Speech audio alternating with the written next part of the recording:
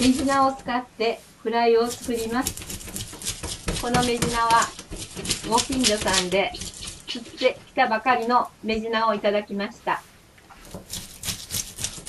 鱗を取ります。大根の切れ端を使って簡単に取れます。大根の切り口の角を鱗に当て、ゴシゴシゴシゴシこすってください。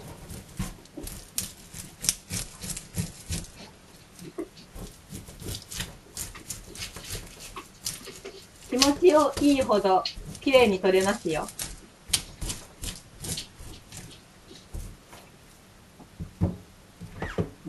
裏も同じように取ってください。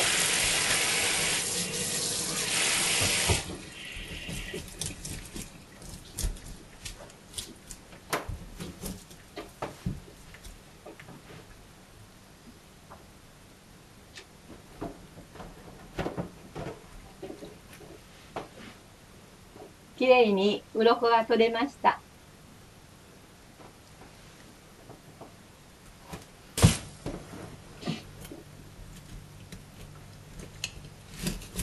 これから3枚におろせます。頭のところに切り込みを入れ、まず最初に内臓を取り出します。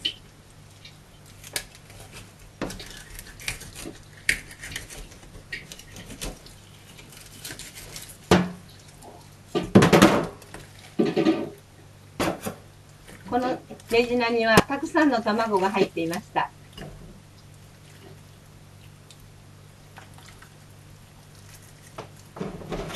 取り出しておきましょう。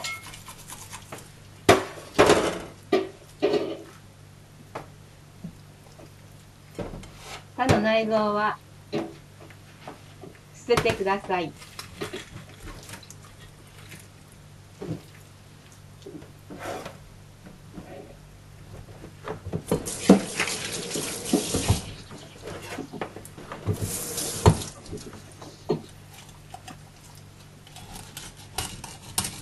これに沿ってきれいに研ぎ取ってください。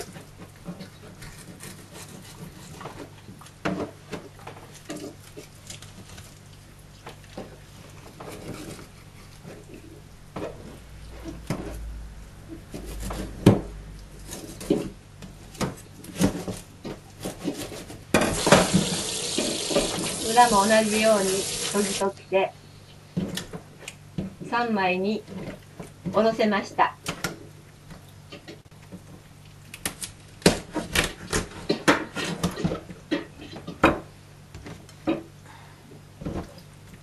頭、骨を適当な大きさに切ってください。これは後で大根との粗煮に使いたいと思います。小骨を取り除いてください。この場所は包丁で簡単に取れます。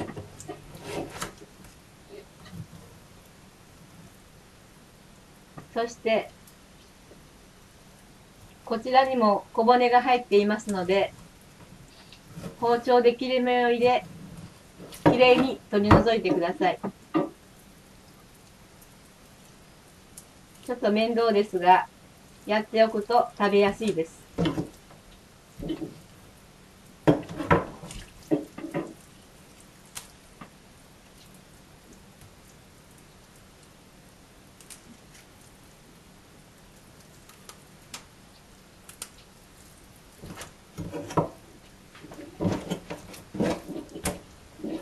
取り除けました。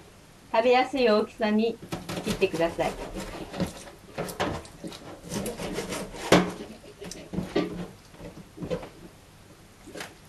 切り終わりました。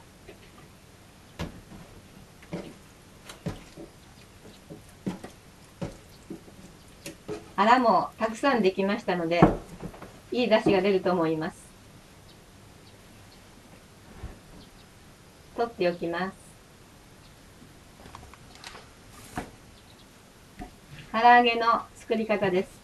材料は天ぷら粉、パン粉、卵、そしてメジナです。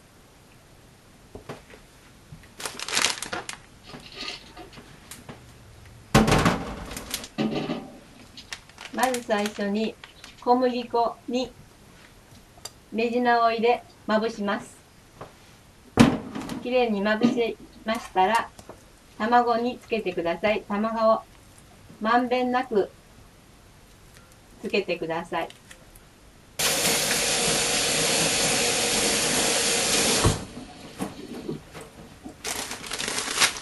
そしてその中にパン粉をドバッと入れてください。きれいにまぶしてください。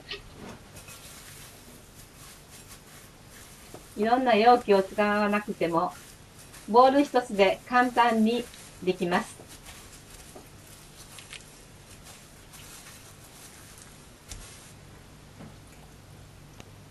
きれいにできました。これから揚げます。油がジュッというぐらいになりましたら入れてください。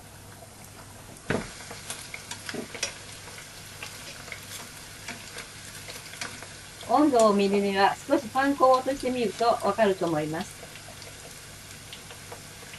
中火にし揚げてください。きつね色になりました。取り出してください。しっかり火が通っていると思います。